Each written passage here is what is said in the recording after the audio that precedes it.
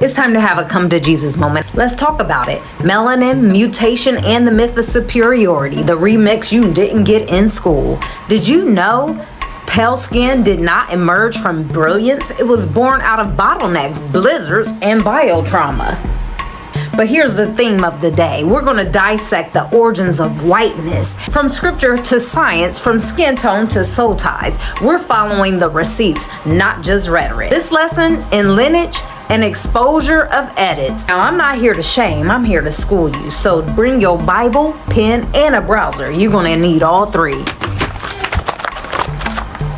Now, did you know that the Bible in Genesis 2:7 says, "Then the Lord formed the man from the dust of the ground"? So riddle me this. What color is rich, fertile dust? Yeah, go ahead and say it. Black.